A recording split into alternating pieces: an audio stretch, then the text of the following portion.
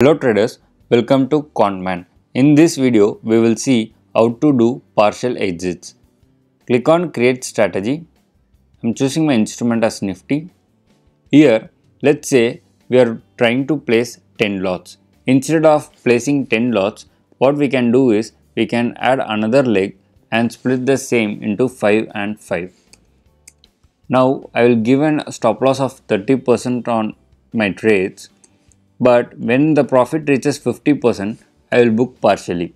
So now by doing this, I can exit my half of the trades when it reaches 50%, and this probably carry away with a simple trailing stop loss. Let's say I put this as 10 and 10.